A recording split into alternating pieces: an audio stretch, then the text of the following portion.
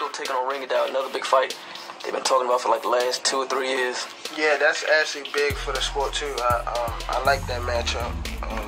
Both of them vets.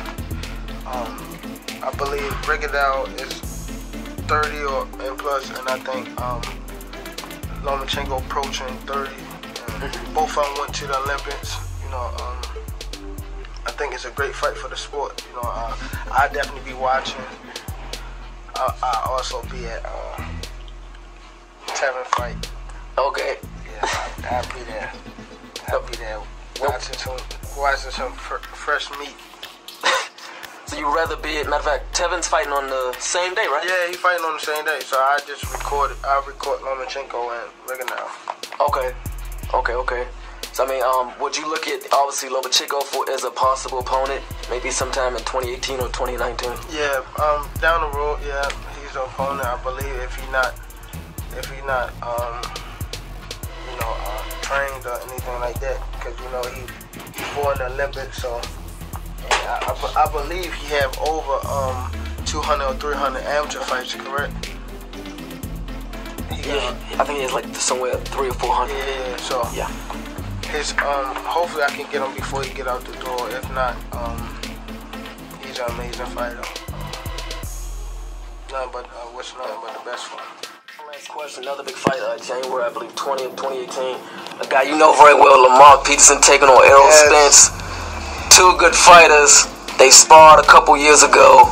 They did? Yeah, they somewhere back in like 2013. Yeah. Somewhere around there. They sparred. Errol Spence said Lamont Peterson give him good work. Pretty much everybody say Lamont give. You know what I'm saying? Everybody sparred good work. I think a lot of people sleeping on Lamont. A lot of people sleeping on Lamont, and I've been in camps with him. Not more. I've been in more than one camp with him. Lamont can fight. Lamont is a dog. They sleeping on him. I believe he one of the best fighters out.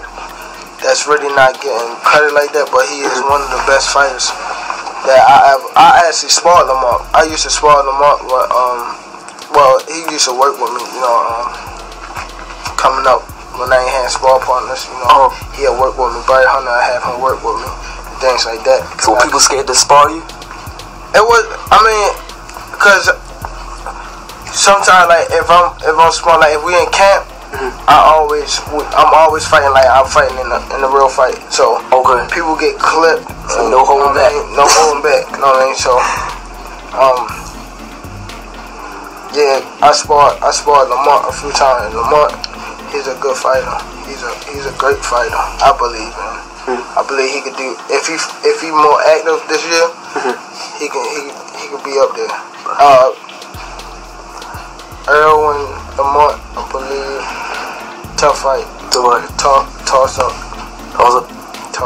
Alright. First of all, I'd like to give a shout out to DC Mike TV. Never heard of this channel, but dude gives some good interviews. He got a few interviews he gave with Tank Davis. Go check him out. I'll leave the link in the description. But back to what Tank was talking about. Man, when this man was talking about Lomachenko, this man down there said that Lomachenko had 300 amateur fights. That shit didn't make no sense. What the fuck that had to do with you fighting Lomachenko? Then he was like, you gonna fight him soon? Tank was, you know, stuttering. You know how Tank is, man.